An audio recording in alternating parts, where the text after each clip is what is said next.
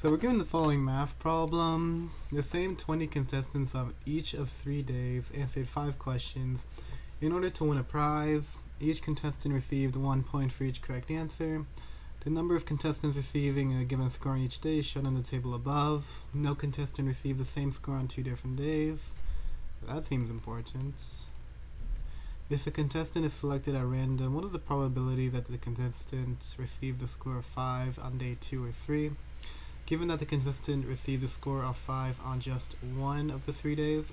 So this detail is right here is just kind of useless because you can't get a score of 5 on more than 1 day because again, no contestant received the same score on 2 different days. So the entire pool of people that got a 5 out of 5 here only got it once.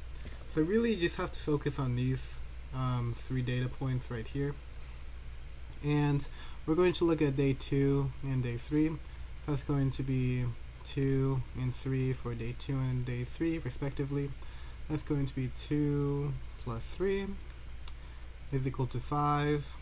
And you're going to put that over the total amount of people that got 5 out of 5. So that's going to be given to be 7. That's going to be a 5 in 7 chance.